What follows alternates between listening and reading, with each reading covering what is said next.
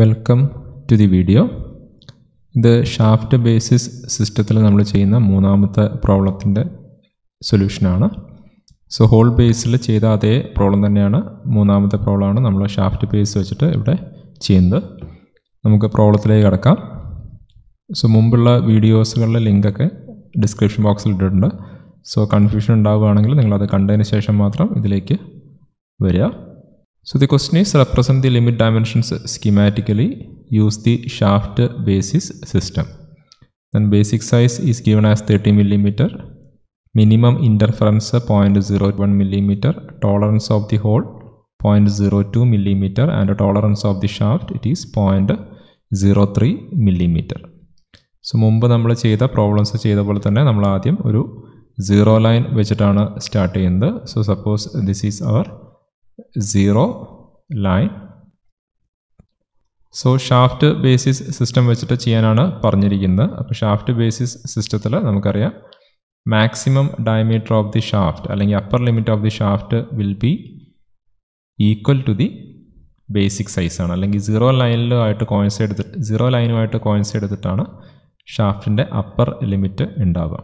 അപ്പോൾ ഷാഫ്റ്റിൻ്റെ ഒരു tolerance region എന്നുള്ളത് എന്തായാലും സീറോ ലൈനിന് താഴോട്ടേക്കാണ് വരിക ഷാഫ്റ്റ് ബേസിസ് സിസ്റ്റത്തിൽ. ഈ ഒരു രീതിയിലാണ് ഇതിൻ്റെ ഒരു ടോളറൻസ് സോൺ ഷാഫ്റ്റിൻ്റെ കേസിൽ വരിക.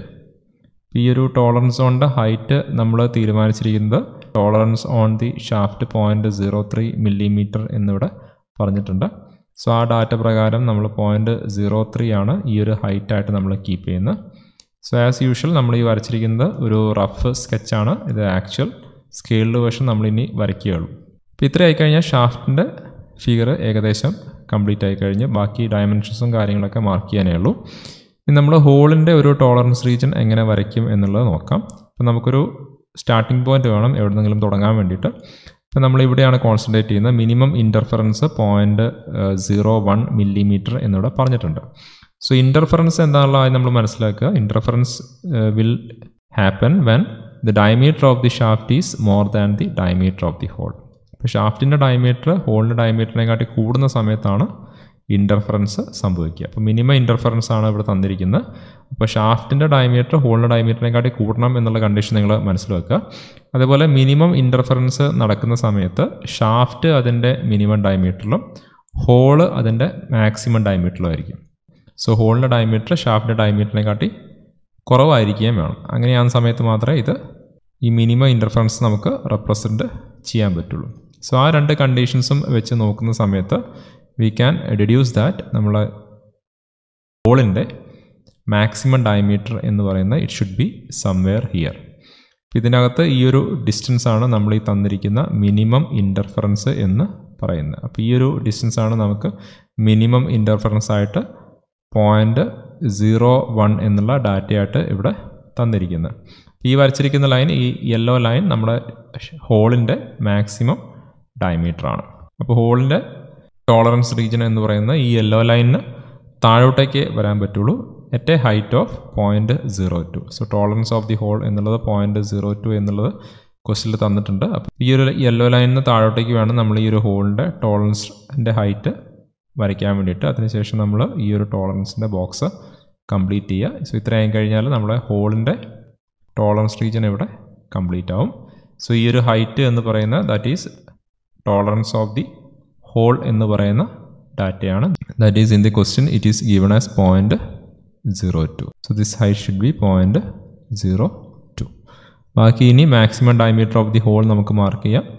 Minimum diameter of the whole ഇങ്ങനത്തെ ഡാറ്റയൊക്കെ നമുക്ക് മാർക്ക് ചെയ്യാം. തൽക്കാലം ആ മാർക്കിംഗ് ഒക്കെ നമുക്ക് ആക്ച്വൽ സ്കെയിൽഡ് വേർഷൻ്റെ ഫിഗറിൽ നമുക്ക് നടത്താം. ഇനി നമ്മളിതിൻ്റെ സ്കെയിൽഡ് വേർഷൻ വരയ്ക്കാൻ പോവുകയാണ്. ദാറ്റ് ഈസ് ഇത് ആക്ച്വൽ പ്രോപ്പർ സ്കെയിൽ എടുത്ത് വരയ്ക്കുകയാണെങ്കിൽ നമ്മളെങ്ങനെ ആയിരിക്കും ഈ ഫിഗർ ഉണ്ടാവുക.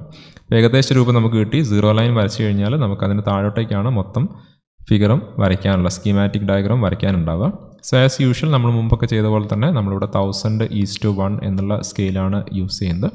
സോ 1000:1 സ്കെയിലിൽ ബേസിക് സൈസ് നമ്മളൊന്നും ചെയ്യേണ്ട ആവശ്യമില്ല. കാരണം ബേസിക് സൈസ് ഒരിക്കലും നമ്മൾ കംപ്ലീറ്റ് ആയിട്ട് റെപ്രസെൻറ്റ് ചെയ്യുന്നില്ല. സോ ബേസിക് സൈസ് എന്നുള്ളത് നമ്മൾ സീറോ ലൈനിന് കറസ്പോണ്ടിങ് ആയിട്ട് വരുന്ന ഡയമീറ്ററിനെയാണ് ബേസിക് സൈസ് എന്ന് പറയുന്നത്. അതൊരിക്കലും നമ്മൾ കംപ്ലീറ്റ് ആയിട്ട് റെപ്രസെൻറ്റ് ചെയ്യേണ്ട ആവശ്യം വരാറില്ല.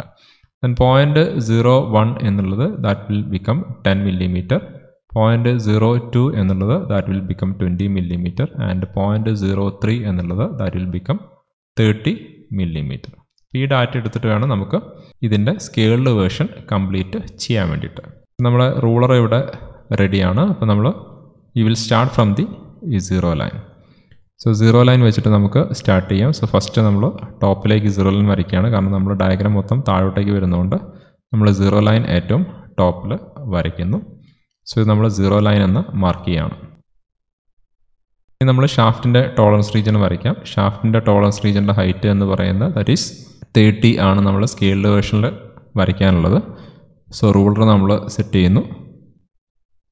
നമ്മൾ സീറോ ലൈനിൽ സെറ്റ് ചെയ്യുന്നു. ഇവിടെ നമ്മൾ 30 താഴോട്ടേക്ക് വരയ്ക്കുന്നു. നമുക്ക് ഈ ടോളറൻസിൻ്റെ റീജിയൻ കംപ്ലീറ്റ് ചെയ്യാം. ഇത്രയായി കഴിഞ്ഞാൽ നമ്മൾ ഷാഫ്റ്റിൻ്റെ ടോളറൻസ് റീജിയൻ കംപ്ലീറ്റ് ആയി കഴിഞ്ഞു. ഇത് നമുക്ക് പ്രോപ്പറായിട്ട് ഹാച്ച് ചെയ്യാവുന്നതാണ്. സോ ഷാഫ്റ്റും ഹോളും 2 പാറ്റേൺ വെച്ചിട്ട് വേണം നമ്മൾ ഹാച്ച് ചെയ്യാൻ വേണ്ടിയിട്ട്.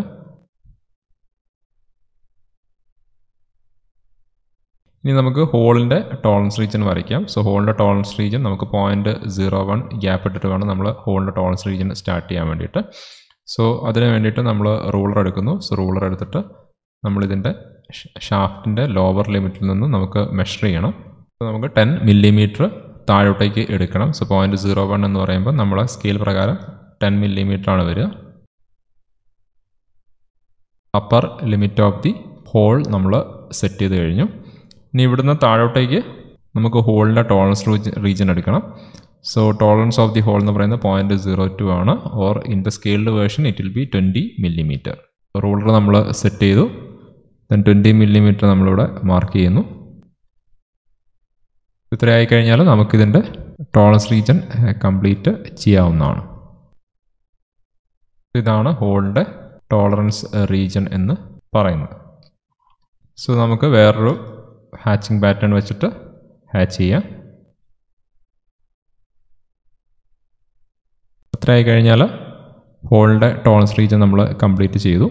ഇപ്പോൾ ഇവിടെ മിനിമം ഇൻ്റർഫറൻസ് എന്ന് പറയുന്നത് ഇതിൻ്റെ രണ്ടിൻ്റെയും ഇടയ്ക്കുള്ള ഈ ഒരു ഗ്യാപ്പാണ് നമ്മൾ ഈ മിനിമം ഇൻ്റർഫറൻസ് എന്നുള്ള ഈ വാല്യൂ കൊണ്ട് ഉദ്ദേശിക്കുന്നത്. സോ മിനിമം ഇൻ്റർഫറൻസ് തൽക്കാലം ഞാനിവിടെ ന്യൂമറിക്കൽ വാല്യൂ മാത്രമാണ് നോട്ട് ചെയ്യുന്നത്. നിങ്ങൾക്കത് വേണമെങ്കിൽ വേർഡ്സിൽ എഴുതിയിട്ട് ന്യൂമറിക്കൽ വാല്യൂ എഴുതാം. സോ 0.01 ആണ്.